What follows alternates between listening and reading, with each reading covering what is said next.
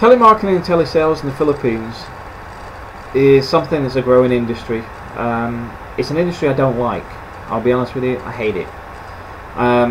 We actually wrapped up a lot of the telesales, telemarketing, because I refuse to do it. Because I prefer to do business that is productive. Telemarketing and telesales is a dying trade because people are getting used to it, and you know yourself, you probably block their telephone number, you hear the Indian accent, you cut it off.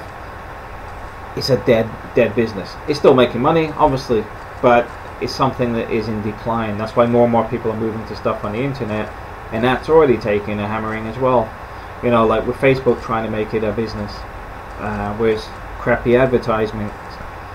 That is another example of how they want to market to you, but I think people are becoming more savvy when it comes to crap advertising. Like for example, I never buy anything off a link on the internet. Never have done. I don't know who does. But the failures in the Philippines I've seen in the call center industry is, the first one is people pretending to be somebody else. This is a big problem because mainly people out of Pakistan and India that do it. They pretend to be Americans. They pretend, you'll see their profiles. They got some white face, and then they say, "Oh, you know, I'm from Georgia" or whatever. They're just liars.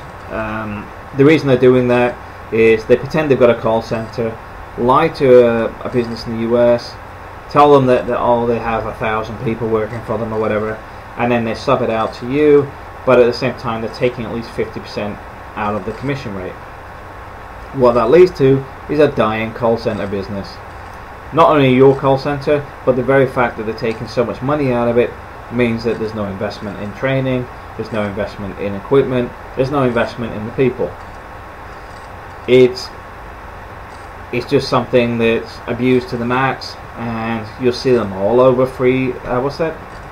I forget because I don't use them anymore. They, you know, like Guru.com and all that crap. I don't use any of them because I found the quality so poor. Even to get something done that was very specific, the guys that responded had no idea even what I was talking about.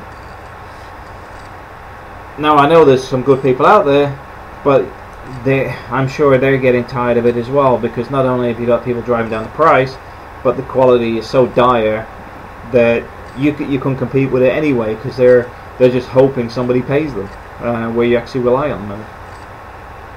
But what I found in the Philippines though, first thing is, a lot of the business owners have nothing to do with the business. They buy the call center and assume that's it, my job's done. Utter crap. That's why it goes bust. Because they employ new business managers, which are normally a schoolmate or somebody else with no business experience, don't understand the industry, don't have a regular network of people, don't have the contracts there, and more importantly, they'll bring contracts which are destined to fail. They'll get contracts which are very high risk. They'll get contracts with no upfront fee. So you'll work for 2 weeks, and then suddenly you don't hear from the client because they've changed their Skype name, because they've simply disappeared with your money. They've got paid off their client, but they were supposed to be the call center in the first place, not you. So stuff like that is very common, but a new business manager is very likely to do that to generate business for the call center, because they don't have the existing network of call center people in the US, in the UK, and other locations, because you need an existing network to outsource some of their work to you, which only comes from actually knowing somebody in that network. The next side is the technology. You can take a server, and the server in your call center, you would expect your IT guy to be able to build it from scratch. Not always. In fact, I found too regularly they didn't know how to build them. What they were doing is they were taking from this call center, cloning it, and putting it in your call center. They don't know how to set it up. Now, the problem with this is, what happens when it goes down? Your call center is down for the entire night, it's down for a few days, it's down for a week, until they get another server sorted. If you know how to build it, it can be up in an hour. I can build it from scratch in an hour and a half. But this is the problem, because somebody hired them for you. I know this guy works at another call center, but he's available, blah blah blah, we'll hire him. But that guy from the other call center is an IT guy, but not at that level. He doesn't really understand how to build that from scratch. He is more of an assistant than your main IT guy. Now, what you get with people that don't know what they're doing is the dialer runs too fast. So you're dialing numbers and not got enough people to answer it. You got it set up so that you're not screening out phone numbers that are no longer connected. You're not screening out answering machines. You're not screening out phones that keep ringing. You're basically just absorbing every connection. And what the problem you have with a PBX system on a voice over IP is you're paying for those minutes. Now, how much difference does that make? That can make the difference of up to 3 times your bill because your dial is not running properly. And then you have the other way where you've got agents sat there and the phone's not ringing.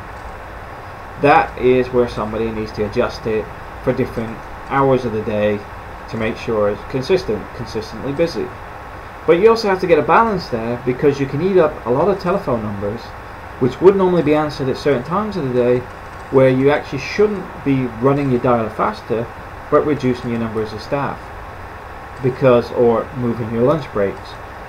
And that only comes about by an owner of a call center taking the initiative. Because what I found is a lot of the time people want to do it but won't put the same sort of level of commitment somebody who owns a business will do.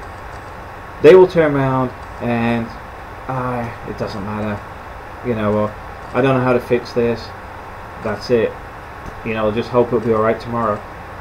New business managers will commit to contracts which are useless and cost the owner money. There'll be a lot of staff training, and then find staff disappear within 2 weeks. What I found with my call center is people seem to stay consistently because we work very differently. It's not that we're laid back, we treat people like human beings, not robots. That's why I really liked working there.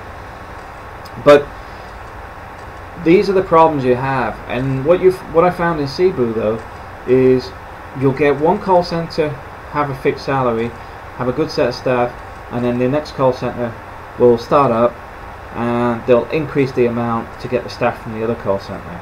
At the same time, they may not have even set up the contracts yet. The problem that you get with that is they go bust very quick, because they were destined to fail from day one, because the other call center, which had been ticking over nicely, didn't pay high salaries because it wasn't available. Now, these are just a few things to think about if you think about setting up a call center in the Philippines. What I would say though is don't start with 50 people, don't start with 30 people, don't start with 10, start with 5.